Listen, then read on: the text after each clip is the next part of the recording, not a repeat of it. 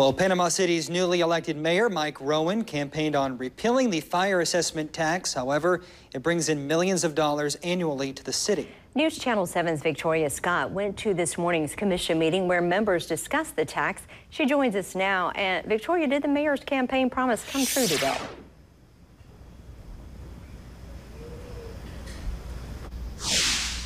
Hey guys, not today, but city leaders agreed to reduce the rate by about 5%.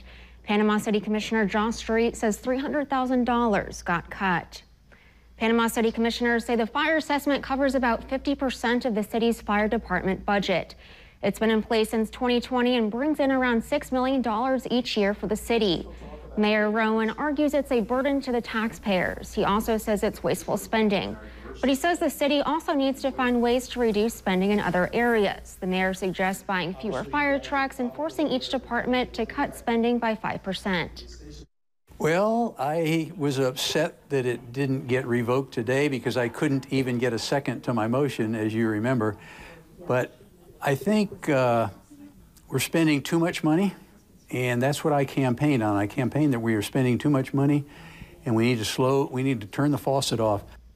A lot of back and forth happened in the meeting, but city leaders and the mayor finally agreed to explore ways in which the city could cut spending without a fire assessment in place.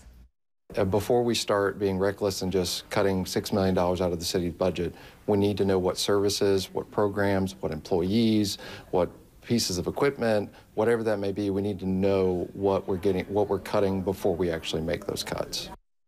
The city will have a budget workshop at 9 a.m. at City Hall on July 20th.